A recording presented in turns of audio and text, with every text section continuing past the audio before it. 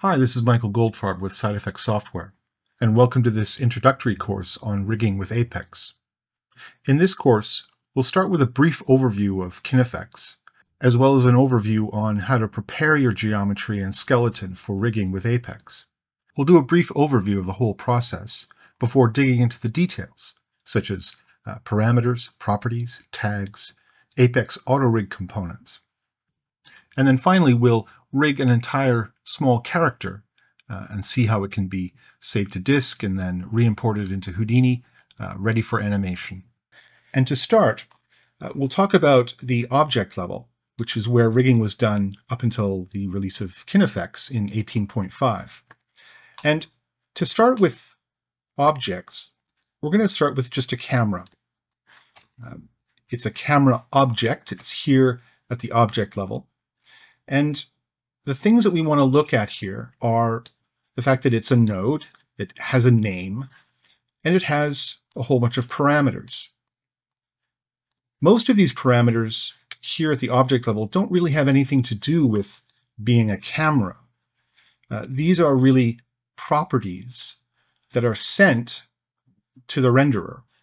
Here at the object level, you might render with Mantra, with a third-party renderer, but things like resolution, pixel aspect ratio, focal length, these are properties that the renderer uses, in addition to sampling, things like that.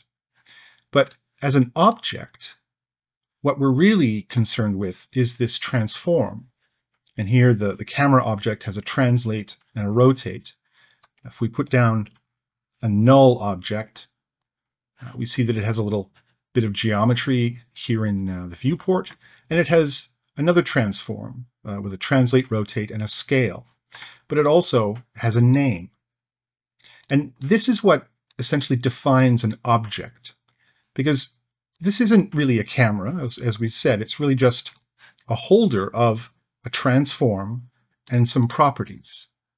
Just as a null is just a little icon, a little visual representation of something, and that something has a name, and it has a full transform.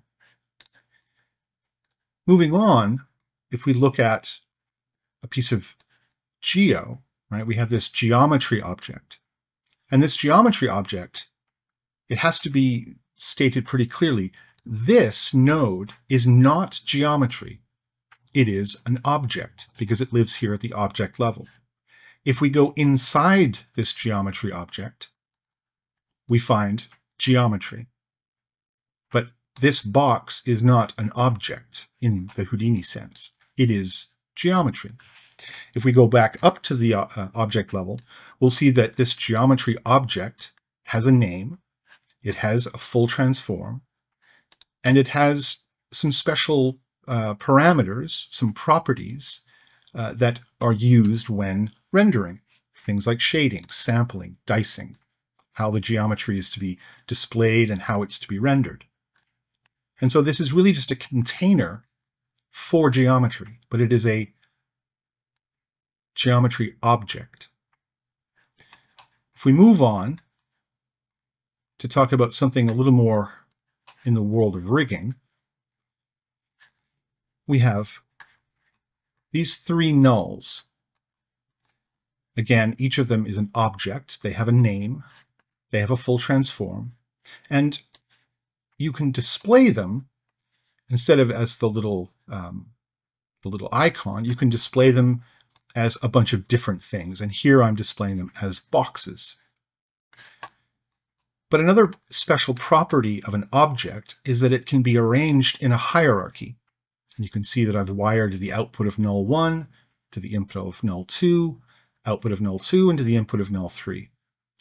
And so in this network, then, these are arranged in a hierarchy. And because they have this full transform, if I rotate one of them, the other ones will follow because we've established a parent-child relationship, a hierarchy. This is not something that you can do with geometry, but you can do it with objects because they have a name and they have a full transform. So rigging then at the object level involved creating special objects, and in this case, they are bone objects. They have a transform, and then they have special properties for their icon, basically, which is just a piece of geometry. But it has special properties related to rigging. In this case, especially these capture attributes. So these capture regions surround the bone, and whatever geometry is within these capture regions is associated with this bone during the capturing process. But like the nulls, they have a name, they have a transform, and so they can be arranged in a hierarchy. So if we rotate one of these, the parent-child relationship is maintained, the parent rotates, and it rotates the child. So this was the state of rigging in Houdini up until Houdini 18.5 and the introduction of KineFX. But what does that mean? What differentiates KineFX from the object context? And we can now jump into a geometry object. So now we have an object here at the object level. It is a geometry object. And so what's going to be inside this geometry? Geometry. So if we display that, we can jump inside, and we have some nodes that were introduced with KineFX. So what do we need? If we refresh our memory really quickly, we can see that we need some objects. They need to have a name, they need to have a transform, and they need to be able to be arranged in a parent-child relationship. So that's what KineFX introduced. We introduced a skeleton SOP, so we can create a skeleton. And if I hit enter in the viewport here, I'll go into the skeleton state. You can see that I can start a joint chain, I can extend the joint chain. But what is really happening here? What are these things? These things are simply points. They are points that have, if we look at our geometry spreadsheet, they are points that have a position. They have, in this case, a color. It doesn't really matter. But very importantly, they have these two attributes, a name, and they have a transform. So just like the bones at the object level, these points have a name, they have a transform, which means that with the KineFX tools that were developed, we can associate these points in a hierarchy, in a parent-child relationship. And because they have their own transforms, if I rotate a parent, the child will rotate along with it. I'm going to pop back into the viewport here, and I've split my viewport into a top and bottom, and I've put in a rig tree and an apex network. And with our skeleton selected, you can see that we have a hierarchy. We have the point here, point 0, and it has the name hip. Then the next point over here, if I can find it, has the name knee, and the next ankle. And as we saw in the geometry spreadsheet, each of these have that name and a transform. And so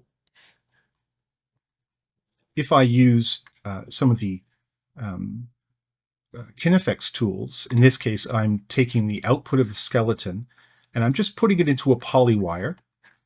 You can see our rig tree is complaining because the polywire is showing geometry, and geometry doesn't have a hierarchy to show. So I'm just going to minimize this. Turn these guys off.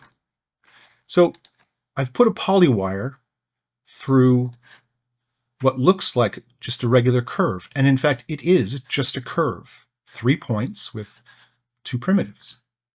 So I put that into a polywire and I can create some geometry.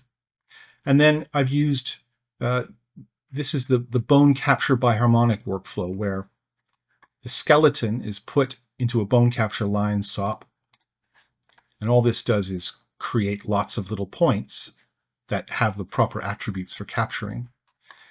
And then I put that through a TET embed, and it converts our polywire geometry into tetrahedrons, and then adds those points from the bone capture lines. The result of all of this is combined with our original geometry into a bone capture by harmonic SOP, and that creates capture attributes. So now we have a mesh with capture attributes. We have a rest skeleton, which is our original skeleton. And then branching off from that, I've added a rig pose and then just another null to say that this is the animation skeleton. These are then fed into a joint deform, because we're not calling these things bones anymore. We're calling them joints, because they're here at the geometry level. So I can display that joint deform. And then with the rig pose, I can just clear this out. The rig pose will allow me to select and manipulate these joints. So I can select the hip joint, and then I can rotate it. And you can see that by rotating the hip joint, the child of the hip joint, the knee, follows along. And because the knee is the parent of the ankle follows along. And so this then is how we've transformed that object level workflow into the geometry world. And the benefits of this may not seem obvious, but the real power here is that this skeleton is just geometry. It's just points. We can look at the geometry spreadsheet and we can see we have 3 points, just like we usually have in all our other SOP level workflows. The difference is that these points have a name and they have a transform. And this is what transforms them into joints. And joints are then usable as a rigging system. And you can do some really fun things here. If I put down just the default L system SOP, I get this little tree-like structure. And we can see it's just composed of points that branch and branch and branch. This is not a rig. You can't use it for rigging. It's not suitable at all for that. Why? If we look at the geometry spreadsheet, all we have are position attributes. We don't have name and we don't have a transform for any of these points. But we can put down what's called a rig doctor, feed that L system into the rig doctor, tell the rig doctor we want to initialize missing name. So it will add a name to any point that doesn't have one. And then down here in transformations, we can initialize transforms. Basically, we're asking the rig doctor to give each of these points a transform. If we display that, nothing changes in the viewport, but if we look at our geometry spreadsheet, we can see that all of these points have a name and a transform. They also have a local transform, but that's not important at the moment. But you can see that they all have those necessary attributes to transform this piece of geometry into a rig. And I could even add a rig pose, as I did over here. And then if I enter the viewport into the rig pose state, you can see that now I have all of these joints. And I can select one, and I can rotate it, and all of the children follow along because I've created a hierarchy. And we can look at that hierarchy. If we go back to our rig tree, you can see that we have 0, 1, 2, 3, and then 0.3 opens up and it has 3 children. Those have a bunch of children. So we have this full hierarchy here. And this is a rig, basically. Additionally, because these are just points, you can use all of Houdini's point manipulation tools where appropriate. So you could put this into a particle system and apply wind to these joints. And then that wind could manipulate geometry if you capture geometry to those points. So this is the power then of KineFX.